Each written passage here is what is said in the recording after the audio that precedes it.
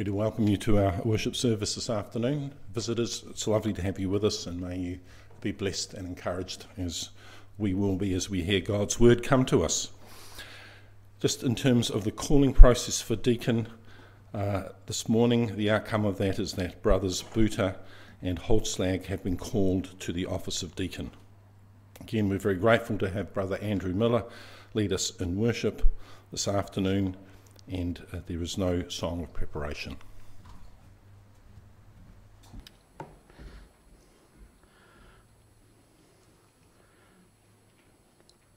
As we come to worship our God, shall we consider these words from Hebrews chapter 4, reading from verse 12. The word of God is living and active, sharper than any two-edged sword, piercing to the division of soul and of spirit, of joints and of marrow, and discerning the thoughts and intentions of the heart. And no creature is hidden from his sight, but all are naked and exposed to the eyes of him to whom we must give an account. Since then, we have a great high priest who has passed through the heavens, Jesus, the Son of God. Let us hold fast our confession. For we do not have a high priest who is unable to sympathize with our weaknesses, but one who in every respect has been tempted as we are, yet without sin. Let us then with confidence draw near to the throne of grace, that we may receive mercy and find grace to help us in our time of need. That's the opportunity that we have as we've gathered to worship our God this evening. Shall we commit this time to him in a moment of personal and silent prayer?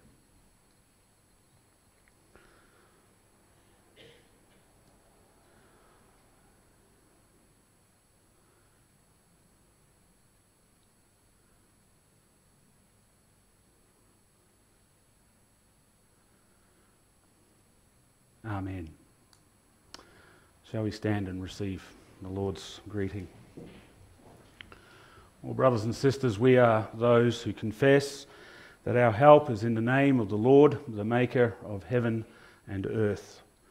And our God greets us, saying to us, grace and peace from God the Father and from the Lord Jesus Christ, his Son, in the fellowship of the Holy Spirit. Amen.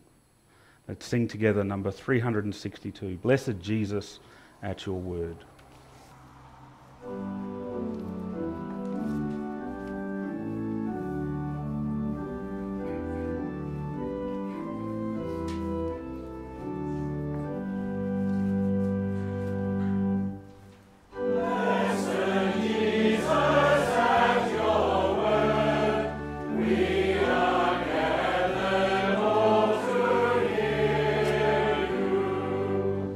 Let our hearts and souls be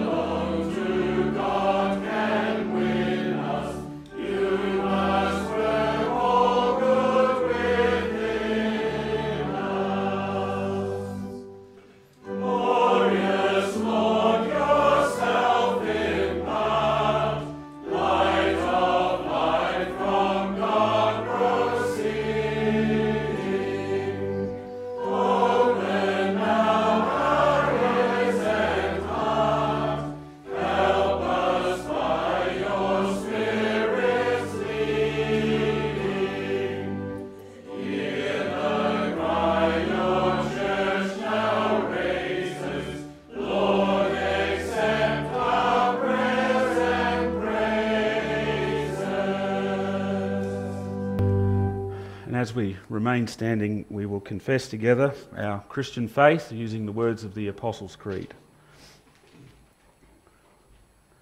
It's on page 6 in the front of the hymnal. So, with the church of all ages, shall we say with heart and voice, I believe in God the Father Almighty, maker of heaven and earth, and in Jesus Christ, his only begotten Son, our Lord, who was conceived by the Holy Spirit, born of the Virgin Mary, suffered under Pontius Pilate, was crucified, dead and buried. He descended into hell. The third day he rose again from the dead. He ascended into heaven and sits at the right hand of God the Father Almighty. From there he shall come to judge the living and the dead. I believe in the Holy Spirit. I believe a holy Catholic Church, the communion of saints, the forgiveness of sins, the resurrection of the body, and the life everlasting. Amen. And we'll sing from the Psalms, Psalm 139, the first 3 verses, and then verse 12.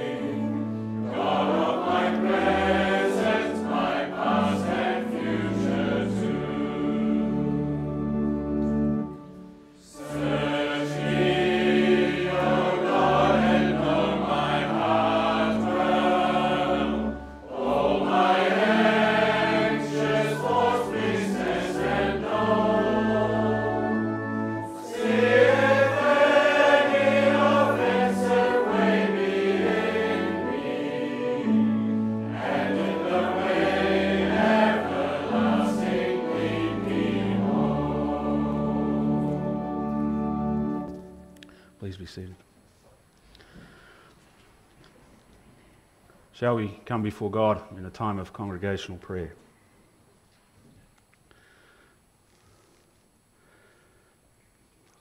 Father God, we come before you and adore you and praise you. You are the God who rules over all, the God who made all things and sustains all things. You are the God who knows all things, the God who planned the events of history, and the God who controls all that might come in the future. You know it all, and you have worked it all out so that your love, your goodness might be known by us. And we look to your Son and know that he came at just the right time, in your time, that he might redeem your people. And we praise you for the good news that has come to us in your grace. We praise your name for opening our eyes to your gospel, and indeed for opening the eyes and hearts of many others down through the ages. And you have promised to continue doing that. That you will, for all time, keep a people close to your word. And so we pray that your kingdom would come, that your kingdom would advance, that the hearts of many would be won for you. We pray that your glory would be over all the earth.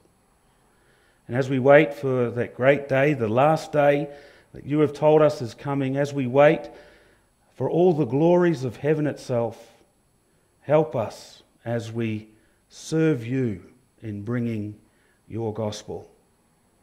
Lead us in ways that honour you, our great shepherd. Bless us with your Spirit that we might serve faithfully, that we might follow in obedience, follow after Christ. And we give you thanks for this church here, this fellowship, for the facilities that we have, for those who serve in various capacities. We give you thanks for the elders and the deacons, and we pray that you would strengthen those that have been elected to office today. Strengthen those men, that they might be equipped to serve here as deacons. We pray for the management committee, for the musicians, for the people that look after the bulletin, and all the various things that happen to maintain the life of the church. We thank you for them, and we pray for those who willingly serve in these ways. We give you thanks for friendship and community, for the common bond and the common mission to be your people, to bring your word. We give you thanks for unity, and we pray that you would strengthen us in that unity. Where there is trouble or strife, we pray that you would give us the grace to work that through. And where there is joy and celebration, give us the grace to rejoice with those who rejoice. We pray that you would strengthen this church here in this time of vacancy. Be with them as they seek to, be with us as we seek to find a man to serve as the minister here. We pray that the calling committee, those that are seeking that man out, that their work might be blessed, that the man of your choosing would come. We give you thanks for the way that you have provided during this time, and we pray that you would bless the work of those that have served in the church here during this time of vacancy. We think of other churches as well who are vacant, and we pray that you would be near to them also, that they may be encouraged as they remain faithful, entrusting themselves, as we all do, entrusting themselves to your word and to the great promises that we find in it. Bless our families, be near to parents, be near to our children. Watch over our older folk, we pray. Give them the strength that they need for each day. And we know that our world is changing quickly. We live in a world of fast changes, rapid changes, many changes in many levels. And we pray particularly for our young people in that environment, that they might be preserved, that they might be protected, that they might not be wound up and lost in the way that the direction that the world is going. We entrust them to you. Give them the courage and the confidence that they need, that when they face opposition, they will rely on what they have learned as truth. Protect them and guard them, we pray. And we ask that you would give us all that we need each day. Be with the breadwinners, we pray as well, those that work and support families. Be with them in their workplaces. We pray for the mission works that our churches support, particularly the work in Papua New Guinea. We pray for that work as they need more resources there, and we pray for them as they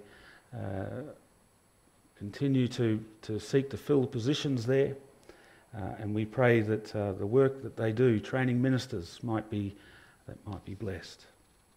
Well, we think of our world, we think of those Christians who face persecution in the form of losses to their liberty, even the threat of losing their lives or suffering the loss of ones they love. We pray that you would strengthen them in their resolve to follow after you and to love others as you have taught us to love. It cannot be easy to truly be your people in a persecuted world, to love enemies of the faith.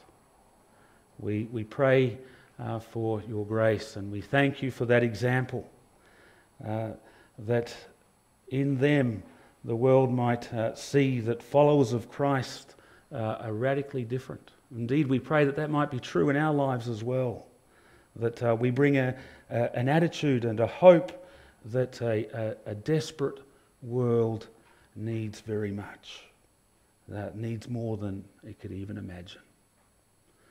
Protect your people in the faith, that we might stand firm, and in so doing use your people in every circumstance to bring glory to your almighty name. Be with us now as we continue in this worship. Be with us as we bring our offerings, as we open your word, as we sing your praises. Renew us, revive us through it all, and may all that we do be pleasing in your sight. We pray in the name of Jesus. Amen. We're going to the elder Andy's going to lead us in the Bible reading now from Hebrews chapter 10, verse 19 through 39. And after that Bible reading, our offering will be collected.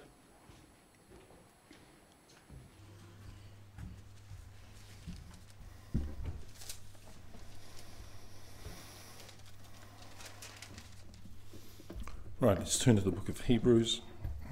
It'll be on page 1007, I think, in your Pew Bible. So we'll pick up Hebrews chapter 10 at verse 19.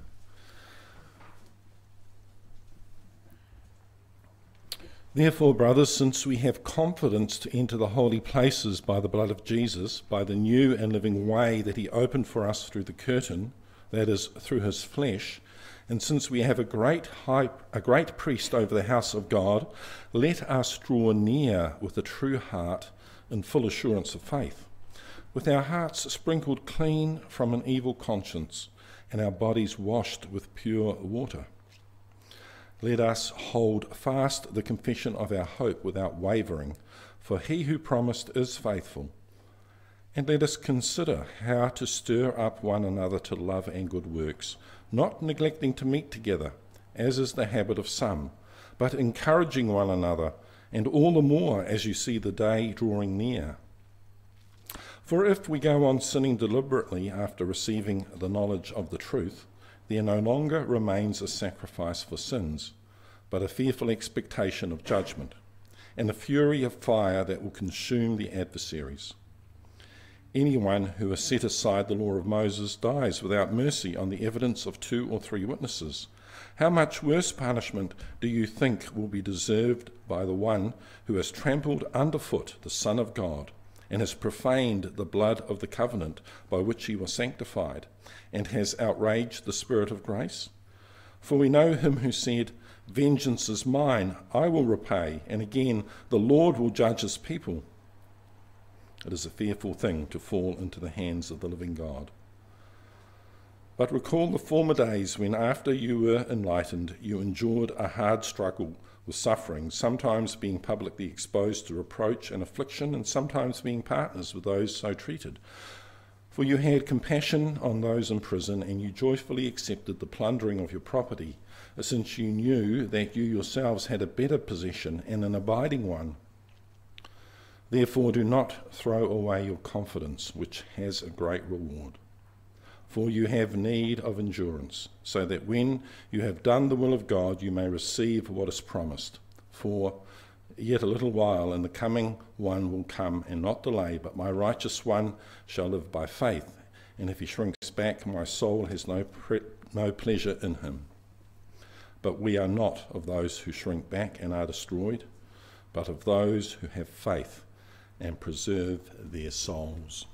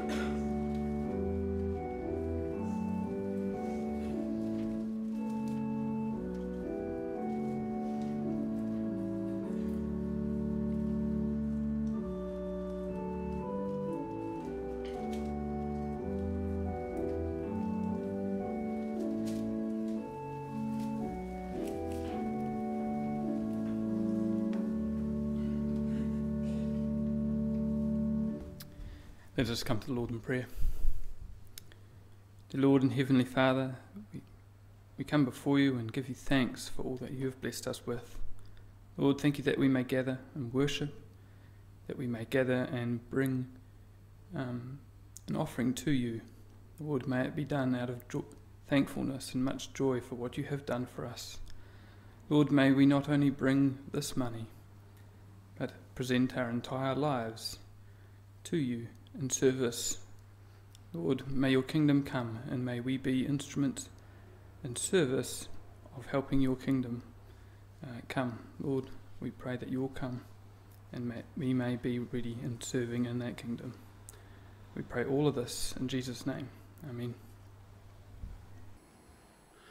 Let's sing together number 372, Lord, your word shall guide us.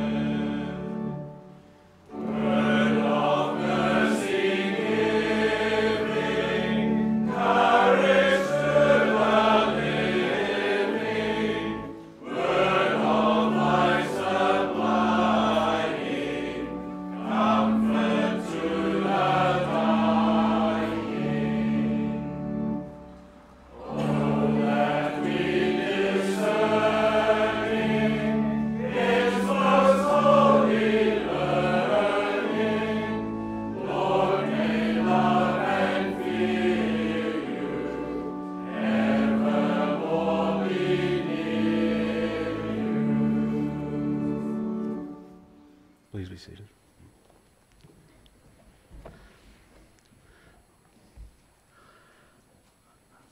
The text for our sermon this evening is 1 Kings chapter 13.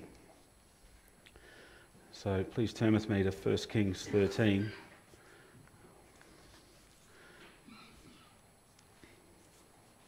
It's quite a long story, and I'm sure I can read it for you.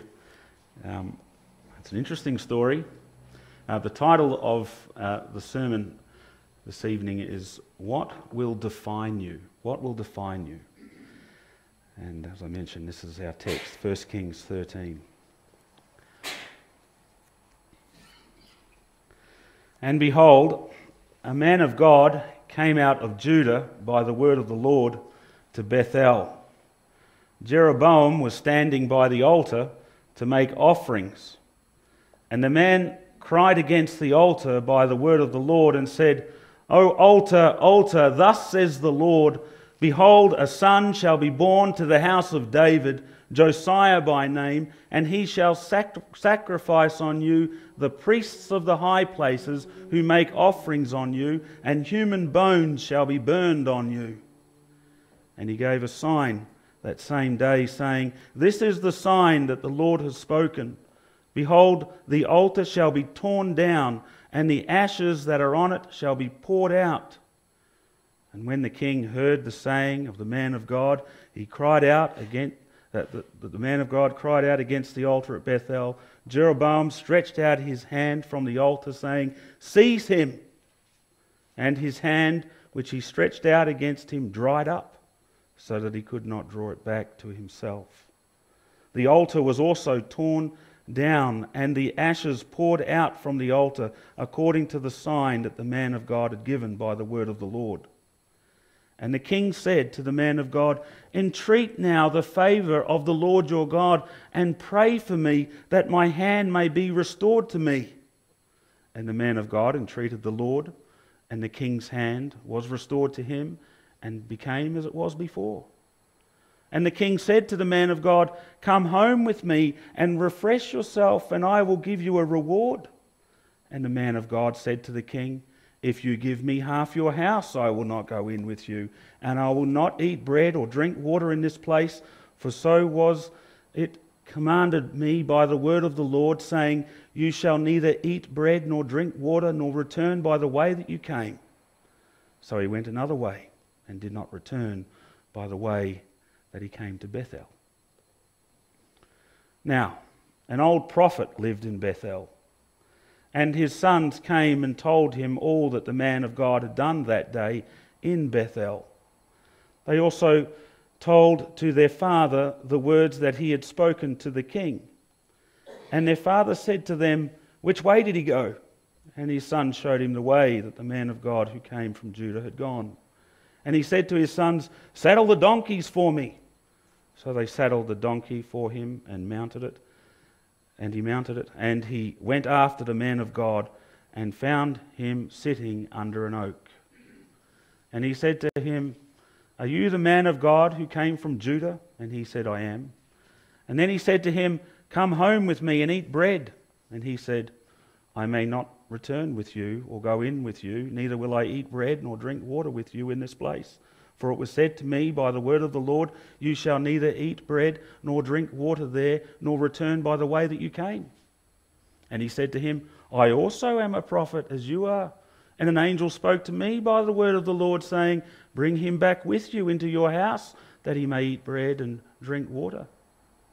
But he lied to him. So he went back with him, and ate bread in his house, and drank water. And as they sat at the table, the word of the Lord came to the prophet who had brought him back.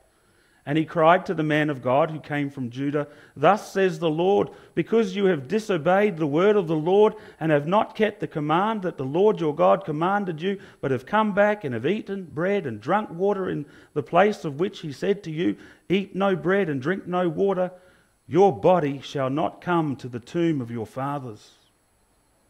And after he had eaten bread and drunk, he saddled the donkey for the prophet whom he had brought back.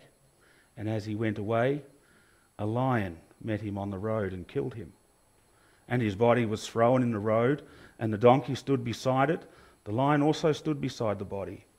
And behold, men passed by and saw the body thrown in the road, and the lion standing by the body.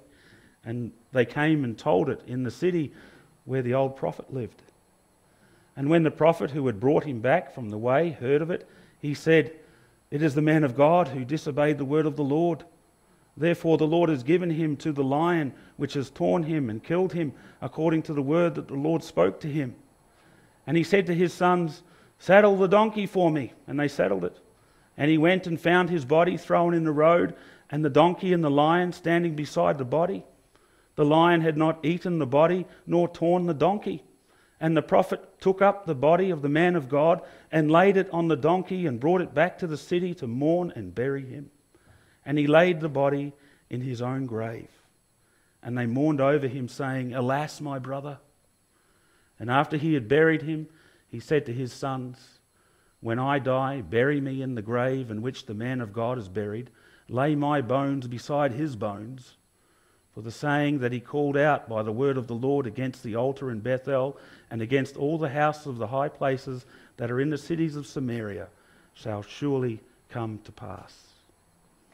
After this thing, Jeroboam did not turn from his evil way, but made priests for the high places again from among the people, any who would be ordained to priests of the high places. And this thing became sin to the house of Jeroboam, so as to cut it off and to destroy it from the face of the earth. Amen.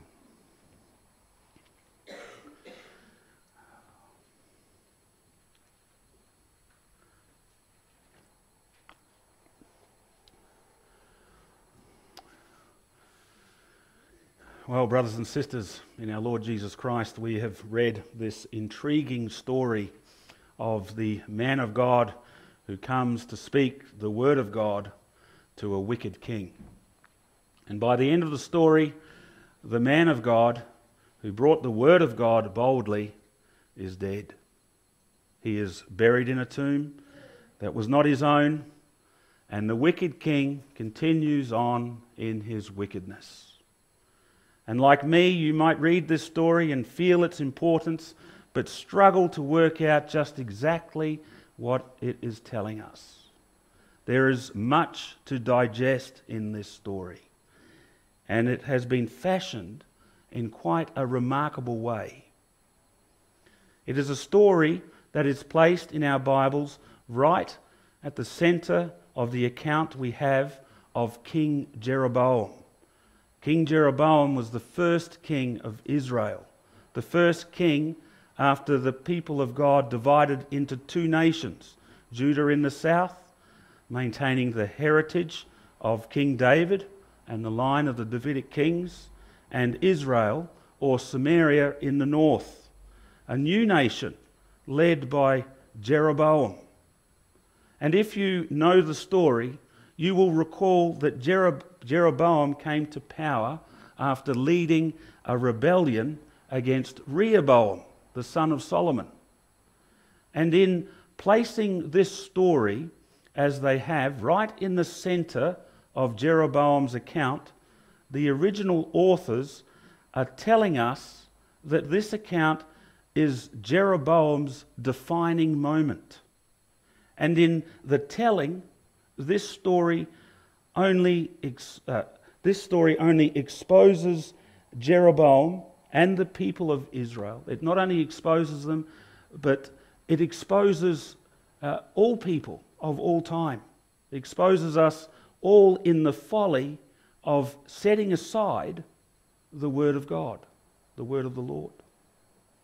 9 times the word of the Lord, that exact phrase, is mentioned in this passage. Everyone, that's Jeroboam, the 2 prophets, the altar, the lion and the donkey, everything is subject to the word of the Lord. And as we think on this story, many questions pop up and go unanswered, so that the word of the Lord might be the heart of the story, the focus of the story, the real hero in the story. And it is also helpful for us to remember the reason the 2 books of Kings were written. They were written for a people in exile, a grieving people. The people of Israel and Judah had been taken into captivity, and the glory days of Solomon were long gone. Why did things go so badly? Why were they suffering? Where did they go wrong? And so the writers were tracing back through history to answer these questions. And as the story flips between the two kingdoms, between the southern kingdom and the northern kingdom, the reason becomes very clear. The reason for their failure becomes very clear. And that is this: when you forsake the word of the Lord, when you despise his mercy, there is nothing left for you but the bitterness of judgment. And perhaps that's why the two prophets in our story go unnamed. As unnamed prophets, they represent the people of that age. And they also serve to forewarn us all. It's not safe to depart from the word of the Lord. Fidelity to the word of the Lord is a must, personally, and even for us as a nation. Neglect the word of the Lord, and the hand of the Lord is against you. As Hebrews 10 tells us, the Lord will judge his people. It is a fearful thing to fall into the hands of the living God. One of the things we see used in this account, and we see it in many parts of the Bible, is irony. The passage uses irony to illustrate and emphasize key parts of the story. And with the time that we have, we're going to explore this passage by looking at three of the ironies it portrays for us. The first is this: the notion that the word of the Lord has no authority. See, as our story begins, we have Jeroboam standing at his new altar. He had led a political revolution. And as we can read in the previous chapter, fear of losing his authority had quickly led him to turn a political revolt into a religious one as well. And so he made two altars, one in Dan and one in Bethel. And he said to the people, let's make worship easy. Let's make it convenient. Let's change things up a bit, and let's do it my way.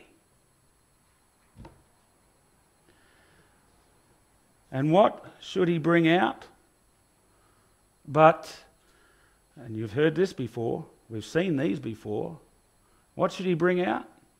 Golden calves. Perhaps that's ironic in itself. That's happened before in Israel's history. And it didn't end well, did it? Golden calves. And this brave man of God from Judah comes with the word of the Lord, and he stands before this newly appointed king at the height of his powers in a crowd of adoring worshippers. He really makes a scene. He disrupts proceedings, and he speaks against the altar, and he brings a message of judgment. The altar and the form of worship Jeroboam had created was wrong. God doesn't like it. Despite there now being two nations, there was still only one way to worship God. The altar in Jerusalem was the only way. God had prescribed the form that his worship should take. One altar, not three. And priests from the house of Levi, not priests appointed by a king who in effect had made himself the centre of their worship. And the message, a king from the line of David, Josiah, will pull this false worship apart, destroy it, desecrate it. God will not allow it to stand the test of time. And to end any confusion, the truth was confirmed before Jeroboam and all the people as the altar split apart and the ashes poured out of it. There was no doubt about the message that the prophet bore that day. Indeed, there was no doubt about the key message all true prophets bring. God's word is clear. There is only one way, and that's God's way. And all attempts to do otherwise will not end well. And the irony we see is this. The new king Jeroboam raises his arm against the man of God from Judah, his arm that represents his authority and power, and he shouts, "Seize that man! I'm the boss! This man is ruining my day! I have the power! Take him down!" But his arm, his power, dries up so that he cannot move it. Jeroboam, your power, your authority is subject to God. No matter how you try and shut this man up, the word he bears is the authority here. In fact, God's word always was and always will be the ultimate authority. It is protected by God because it comes from God. It is his truth, and he is truth. And Jeroboam makes his heart known to all. "Pray to your God that my arm might be restored." See, he says, "Your God." Jeroboam had distanced himself from the living God. And we see that in our world today, don't we? People hear God's truth and they shout, "Shut that man up, seize that man." People don't want to know, but then at the same time, just as there are no atheists in foxholes, I don't want to know him, but I want my problems sorted.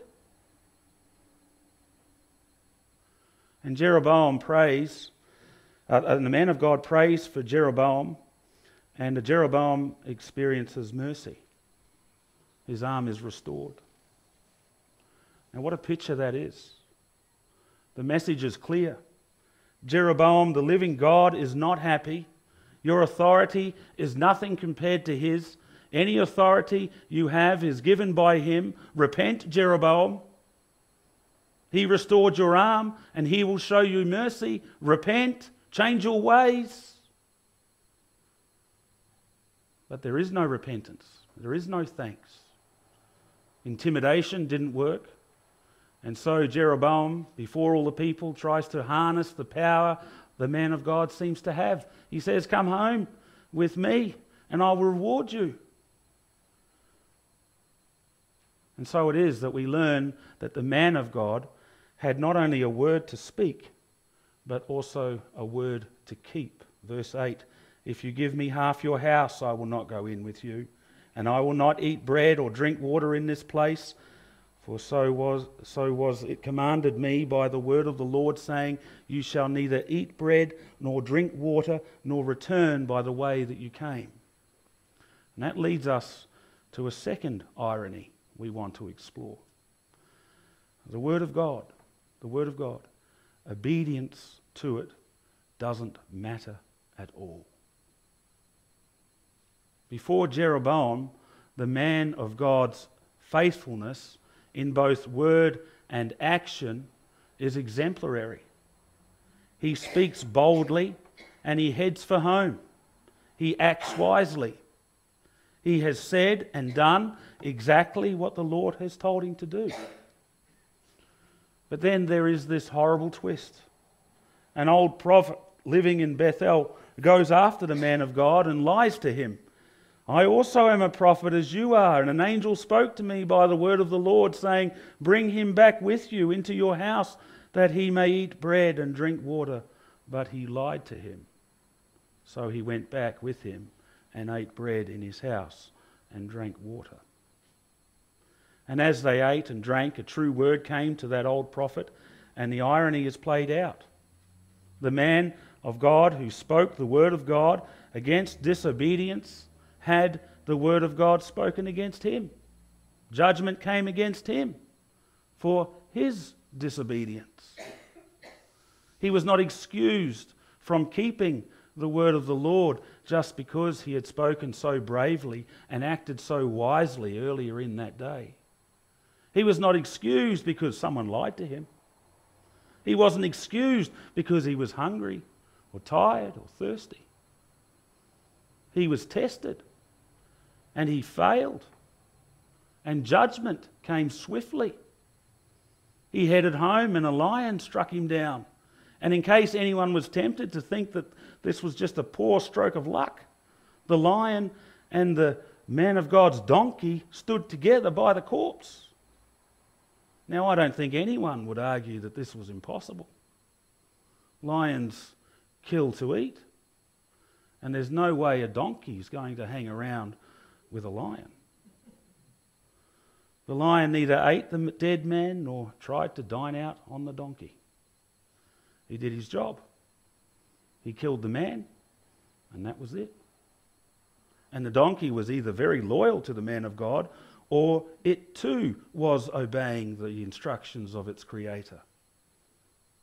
You see, all of this was a definite sign that this thing was from God, and those that saw it that day certainly saw it in that way. It's a humbling account. Now let's ask ourselves, where did that man go wrong? You might say, well, it's just not fair. He was lied to. If punishment was due, surely the old prophet, the liar, he's the one that had it coming. Well, the story is largely silent on all of this. But what we do know is that the old prophet spent the rest of his days with blood on his hands.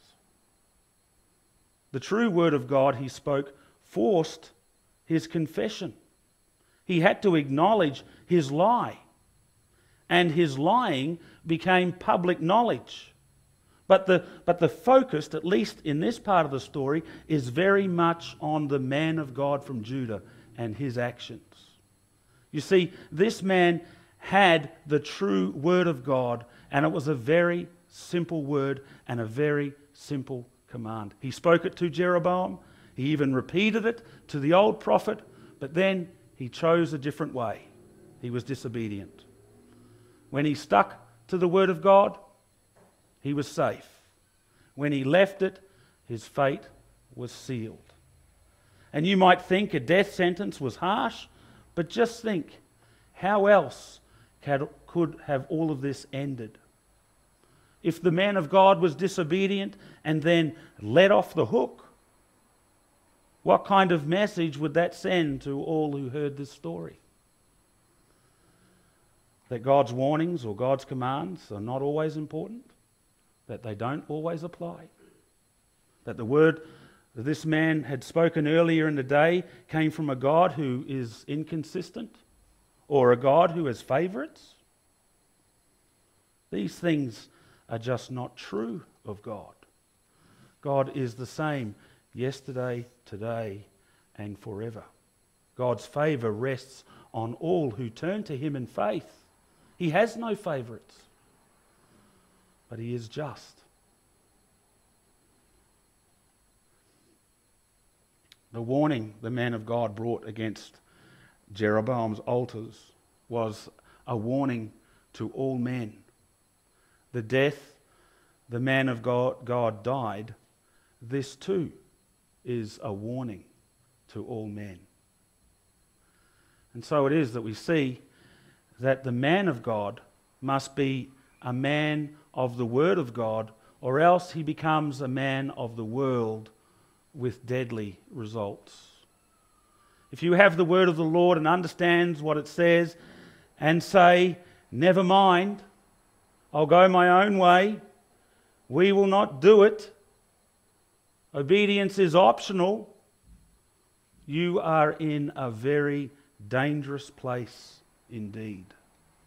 Hebrews 4 verse 12, for the word of God is living and active, sharper than any two-edged sword, piercing to the division of soul and of spirit, of joints and of marrow, and discerning the thoughts and intentions of the heart.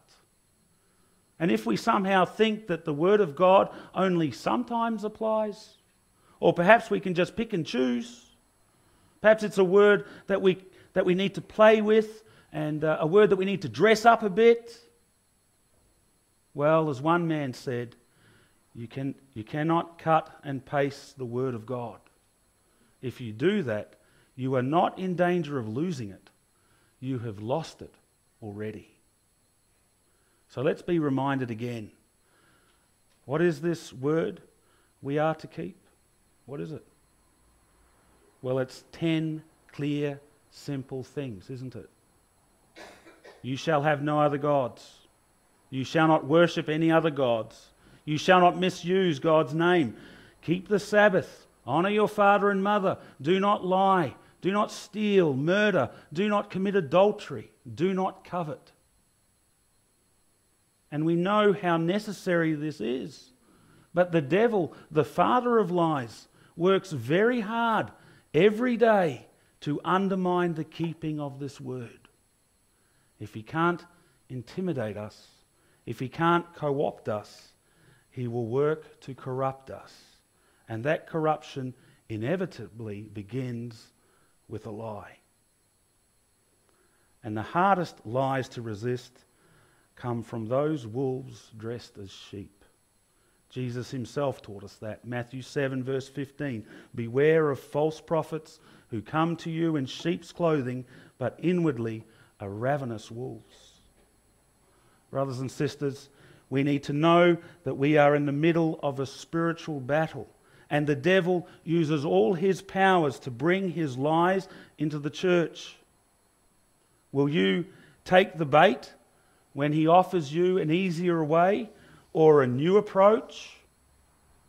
Will you listen to the modern thinking, the soft approach of compromise and making it simple? The man of God did. But you see, God has given us the means, the instructions on how to defeat the attacks of the devil. We have this clear word of the Lord. We have a God who never changes and a God who never contradicts himself. Are we going to learn from the man of God who never made it home? When you are faced with something new or something different, are you going to make sure it's right? Are we going to be like the Bereans in Acts 17, who searched the Scriptures to know if things taught were indeed truth? And if we don't do that, if we don't arm ourselves with the Word, the sword of the Spirit, if we are not ready to battle against things that we find very appealing, we may well find ourselves eating nice meals with nice people, only to find we are eating death and then feeding it to our children, caught on the wrong side of irony. Measure, test, evaluate everything against Scripture. You might think you're immune, but His glory is at stake. Be safe. Like it or not, His word will judge us all. Well, this brings us to the last piece of irony we want to look at, and that's the idea that the word of the Lord offers no hope at all. There's no doubt that the old prophet had made some serious compromises in his life. What was a prophet doing, living in Bethel? And why wasn't he up there that day speaking against the altar? If you have a look at 2 Chronicles 11, you would conclude that this prophet had chosen to live in this place when all God-fearing people had moved away, moved south, back to the Davidic kings. This prophet had made peace with his surroundings, and he had his burial plot all sorted up on the hill at Bethel, where Jeroboam's prophets and priests would be buried. And he lied. Prophets don't lie. He had decided that there was something else, another way to make a future for himself.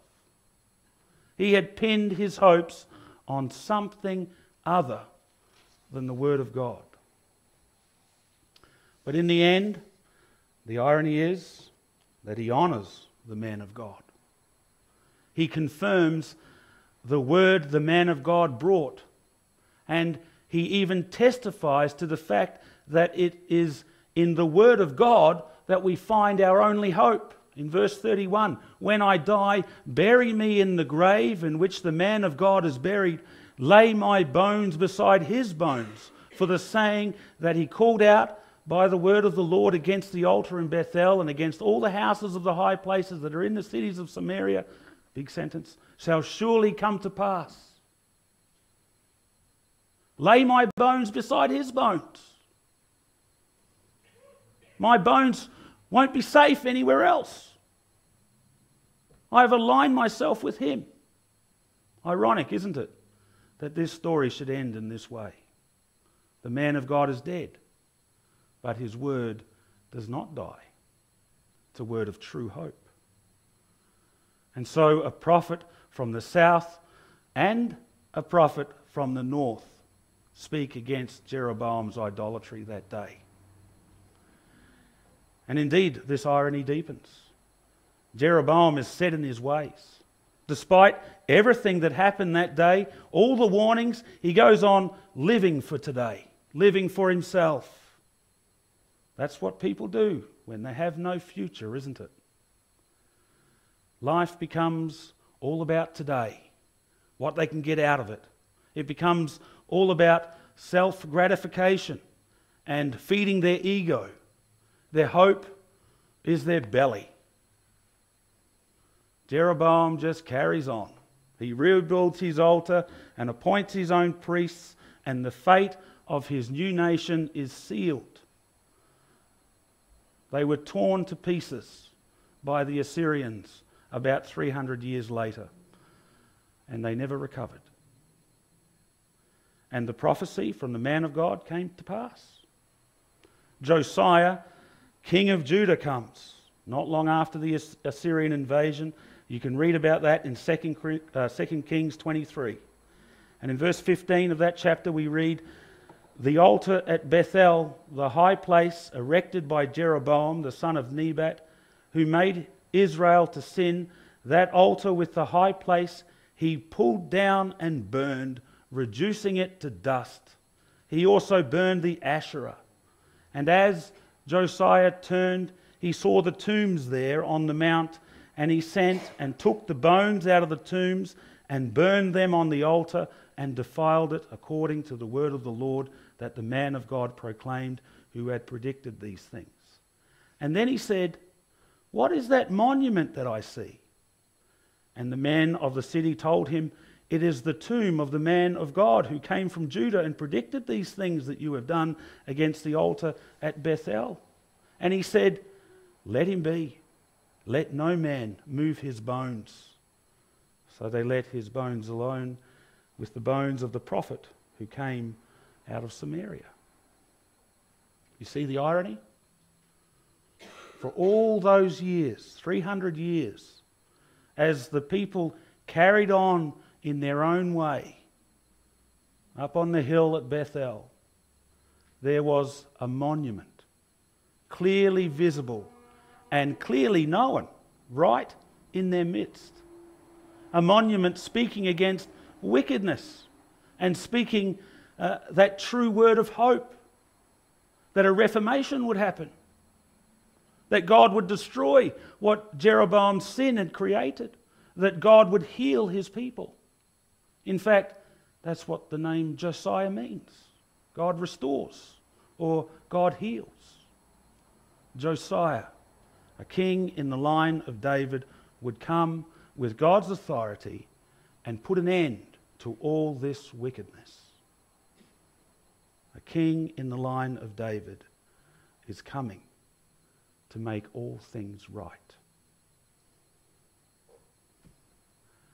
Now that sounds like a hope you and I can very much relate to, doesn't it? Are you waiting for a king to come to make all things right?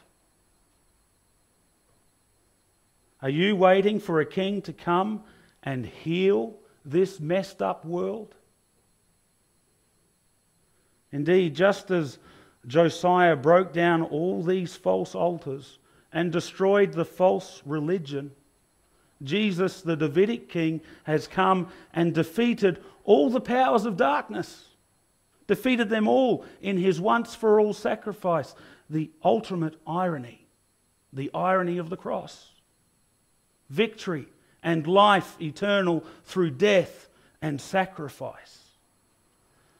And that one way to God, as preached by the man of God, the altar in Jerusalem, a pointer, fulfilled through this great act, the greatest act in human history, the demonstration of the depths and riches of God's love for you and me in the death of that one man on the cross.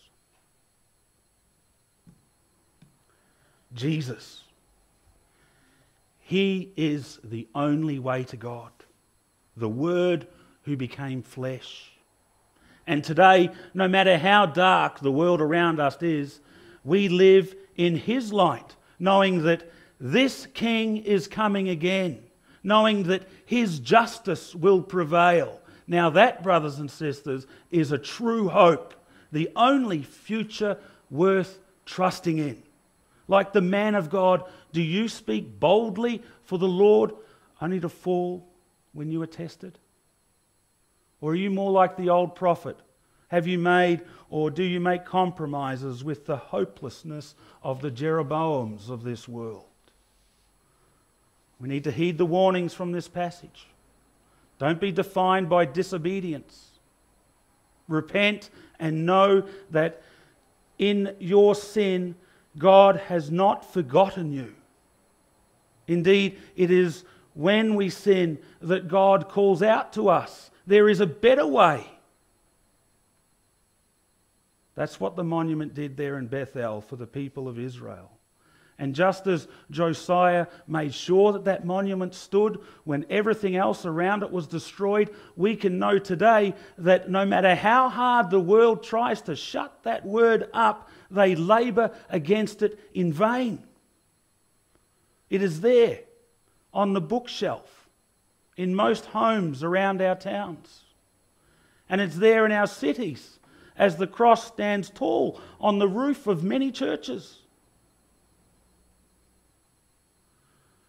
But will it be found in the most important place? In the living and the loving of your life? Will it be seen in the obedience and steadfastness of His people? By God's grace it is, and it will be.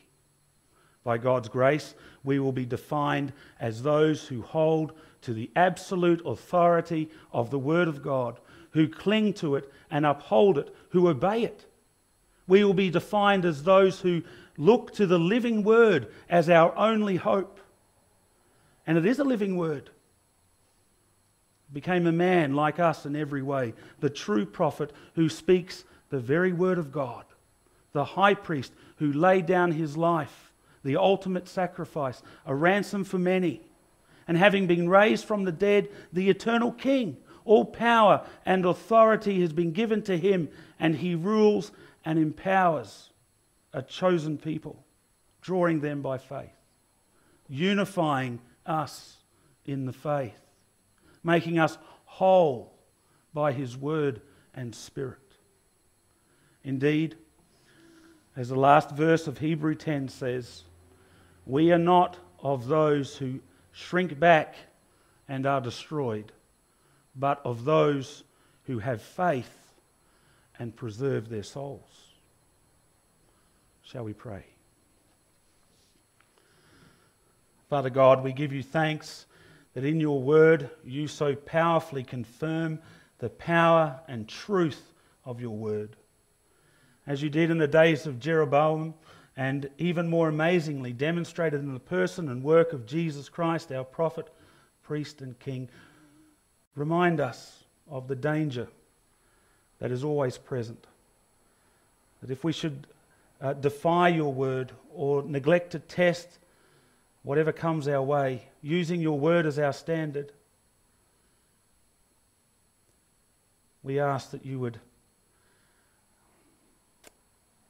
renew us in our determination to keep your word foremost in our lives. And may we be a people who, in the midst of challenges, the challenges we face in the world, that we might be people who may defend and preserve that word, not in our strength, but in His strength. May it be true for us that we may be known as a people committed and holding fast to your word. We give you thanks for today and the opportunity to worship you in the way that we have, and we pray for your ongoing blessing in the week ahead. We pray all these things in the name of Jesus Christ our Lord. Amen. Well, let's stand and sing together number 505, Be Thou My Vision.